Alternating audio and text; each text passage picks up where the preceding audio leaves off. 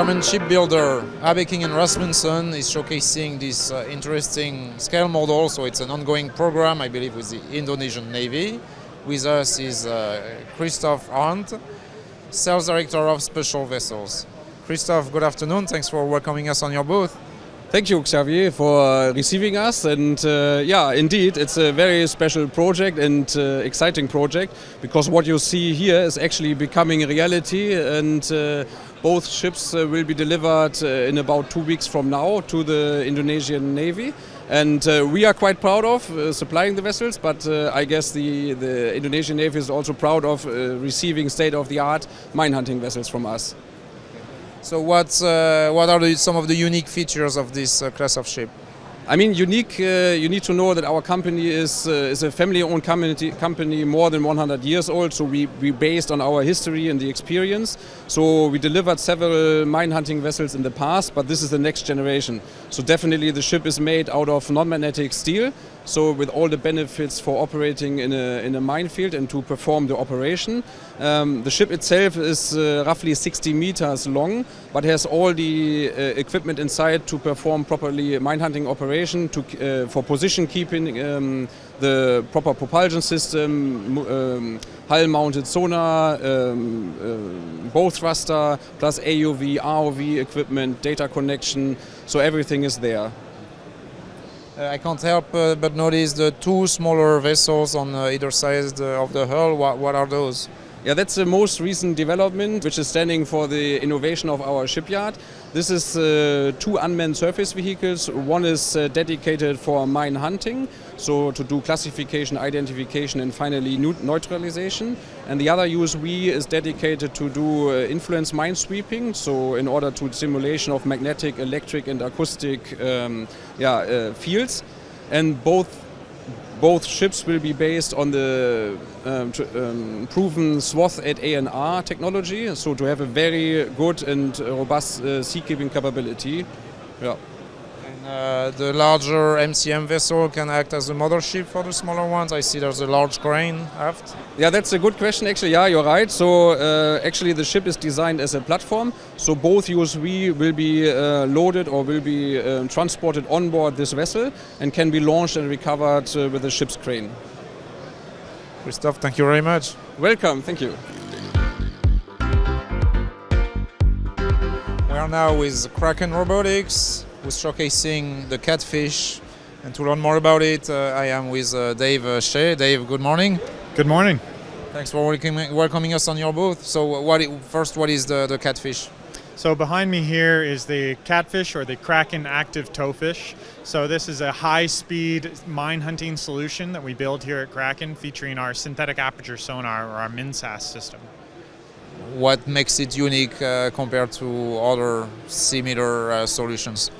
So the Kraken Katfish solution is really a turnkey high-resolution seabed imaging system or seabed mapping system designed specifically for mine hunting and mine countermeasures. So this system is meant to work, it's a towed system first of all, meant to work on any vessel of opportunity. We can install it on unmanned or manned platforms. We have a number of systems in operation around the world, but specifically it's built to produce very high-resolution imagery. So we can do a 2 centimeter by 2 centimeter pixel image out to 200 meter range on either side, or a 400 meter swath, and we can operate that up to 10 knots. So hence the high speed, because typical system for seabed mapping, you have to cruise at what, 4-5 knots? Yeah, traditional side-looking sonar systems or side-scan sonar systems, you have to sacrifice either speed or range when you're operating a system, or if you want to go to a higher frequency to get the resolution, you're going to have to reduce the effective area coverage rate of the system. The beauty of synthetic aperture sonar is that we can operate at a lower frequency but still maintain a very high resolution, and that resolution is constant regardless of range. So whether you're 20 meters away from an object or 200 meters away from an object, you get the same high resolution image of that target. All right. Dave, can you name some of the existing users of the Katfish? So we have a number of systems in operation around the world. The Danish Navy is one of our primary users. They use the Katfish system on their unmanned surface vessels. We also work very closely with the Polish Navy. They use the Katfish system on their cormorant mine hunters. And then we're working with the Canadian Navy as well. Thank you very much. Thank you very much. We are now with Eurotorp, who's showcasing the famous MU90 lightweight torpedo. Guy, good afternoon. Thanks for welcoming us on your booth. Good afternoon. Thank you very much for this interview. So can you please first tell us what's Eurotorp, what is its role? Yeah, sure. So Eurotorp is a European consortium. It has been created 30 years ago. It was a decision from the French and Italian government to create a French-Italian company in order to develop a common global lightweight torpedo program. So regarding the industry work share, so Leonardo is 50% of Eurotorp, and for France, Naval Group and Thales. So once that was put in place, we have started the development of the MU90, and we succeeded to develop what is the best reference, the unique lightweight torpedo on the worldwide scale. So we have had many success. So today we can say that 13 navies are equipped with the MU90. Some are NATO countries, some not. Most of them are top rank level of navies. France, Italy, Germany, Australia, but also more recently Saudi Arabia, Qatar, Emirates as well, and Greece. And what's the latest news with the MU90 program? We have had notified a very big contract with OCCAR for France, Italy, Germany and Australia. Very important because it is the first time that Australia enters in OCCAR, in the program. So it's very important for the community. Otherwise, we have decided in Eurotorp and its members to give a new boost to Eurotorp. That was decided last year. Two main axes for that. The first one is the commercialization of the MU90 on the worldwide scale. That is why we are today here in IMDEX. And the second very important axis as well is to propose research and development roadmap. However, main objective in Eurotorp is always to keep at the top level of performances of MU90.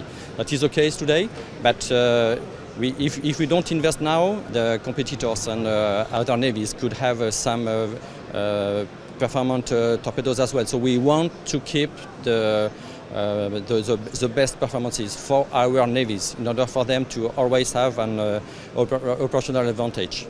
That is very important for Eurotorp. Alexis, can you tell us about the technical specification of the MU90? As you may know, the MU90 lightweight torpedo is the best performing lightweight torpedo on the market. It has been originally developed to meet the stringent operational requirements of both French and Italian navies, so that the weapon system would be able to cope with all the threats that you can encounter underwater during the 21st century. The weapon system is capable of defeating any kind of a submarine, ranging from deep diving, fast evading nuclear submarines up to the mid-jet type submarines or underwater unmanned vehicles evolving in very shallow waters. Can you share with us some of the performance figures?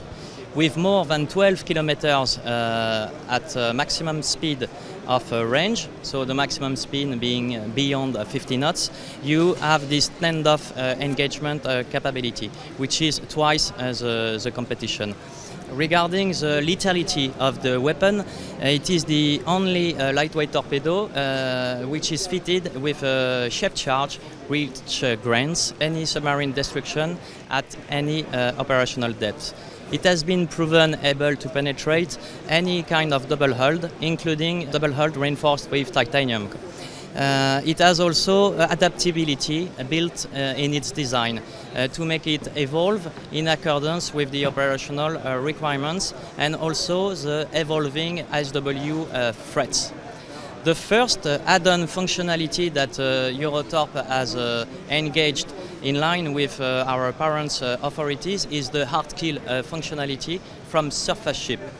This feature will be unique in its kind because it will provide on this effector, so from one single effector a dual capability, anti-submarine warfare and hard kill capability, so I mean anti-torpedo torpedo. This will be unique on the market, and the program has already been activated.